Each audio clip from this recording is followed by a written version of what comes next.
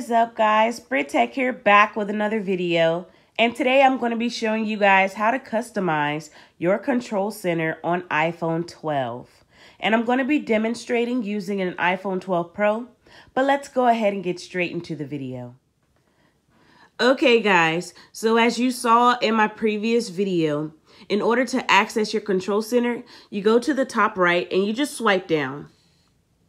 And as you can see in my control center, I have my flashlight, my calculator, my camera, screen record, and then a couple other ones like alarm clock, wallet, and do not disturb while driving. So let's go ahead and customize this to your liking. So swipe back up and go to settings. And then we're going to scroll down to control center, which is right under general, right there. And as you can see, all of the ones with the red circle near them, those have been added to my control center.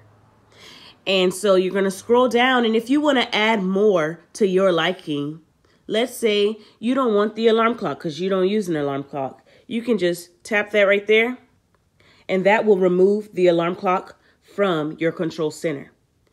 But let's say you want to add low power mode because, you know, you use your phone a lot and your battery, it starts to drain quickly. So let's go ahead and add low power mode. So just select the green plus sign next to low power mode.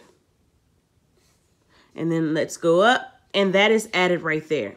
So you can just go through the list and add whichever ones you want and take away whichever ones you want.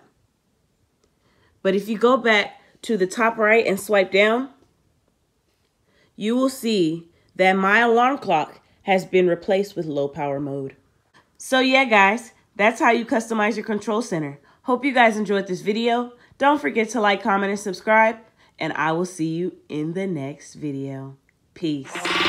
Listen.